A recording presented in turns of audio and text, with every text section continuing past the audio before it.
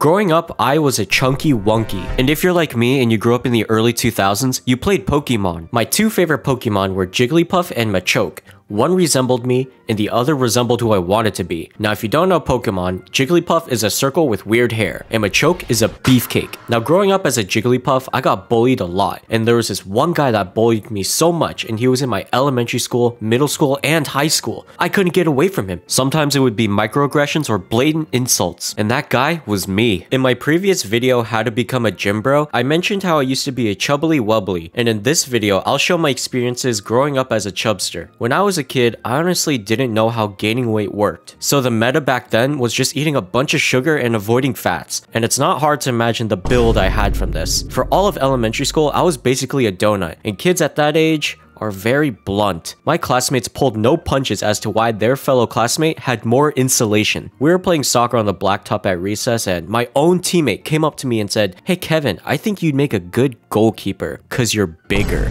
It all happened so fast. I was thinking, oh wow, you think I have good hand-eye coordination to trust me as a goalkeeper for the team? Nah, it's cause you can just stand there and cover the entire goal. I didn't know kids could be this intuitive. Okay, this one was from my teacher. Kind of crazy. So I was in concert band and our attire was a polo and dress pants. We were backstage at a concert just chilling, waiting to be called on. I kind of dug myself into this one, but to spark out some conversation, I mentioned how my dress pant button popped off and I was going buttonless. Yeah, do you see where this is going? 0.001 seconds later, my band teacher says, "Looks like someone needs to go on a diet." Man, that was diabolical. I actually can't believe I remember that. It was like 12 years ago. Man, he did me dirty in front of the band girls. Okay, so in high school, the sad thing is, I don't even know if I was chubby back then because I saw myself as chubby, but when I look at old pictures of me during that time, I didn't even look that puffy. In my freshman year in high school, we had a swim unit in our PE class. Not a filler beach arc, but actual weeks of learning the different strokes, competing in races, and treading water for 10 minutes. And if your ears got wet, you would have to walk the plank. The pool was the same one the swim team would use, and so the deep end